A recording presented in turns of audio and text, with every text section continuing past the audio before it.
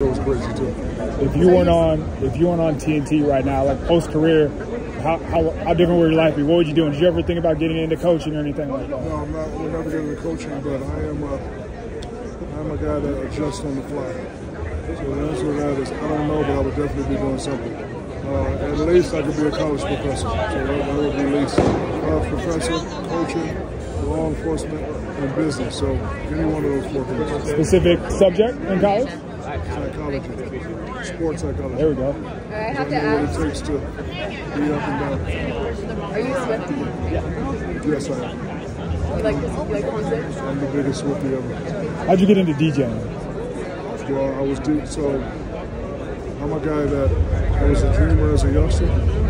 So certain days I wanted to be like Dr. J, other days I wanted to be like LL Cool J. And on the DJ days I wanted to be like Terminator X. So I went to a public interview show. Chuck D recognized me, put me backstage. Because back in the hip hop day, the DJ was the one that people wanted to see. Right. You remember Jazzy Jeff and the Fresh Prince. So the DJ was the headliner. So Terminator X from in San Antonio, Texas, I actually realized how big hip hop was because, I thought it was out for me, but you see white guys and cowboy hats and girls and Spanish people. There was about 50,000 people there and he just rocked it. So I cut grass for about a month. I walked dogs, took people's garbage out, went to the pawn shop, had 2 turntables, and I taught myself. Is that kind of what you like the most about music, just because it kind of brings everybody together? Yeah, 2 things that bring people together, music and sports, and helping to dominate both of them. I know for a fact all the stuff that's going on.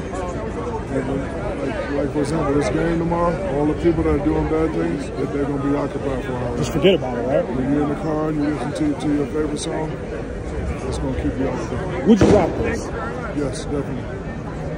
I rocked out a black shirt and some black slacks. Hey. Black hat. Thank you.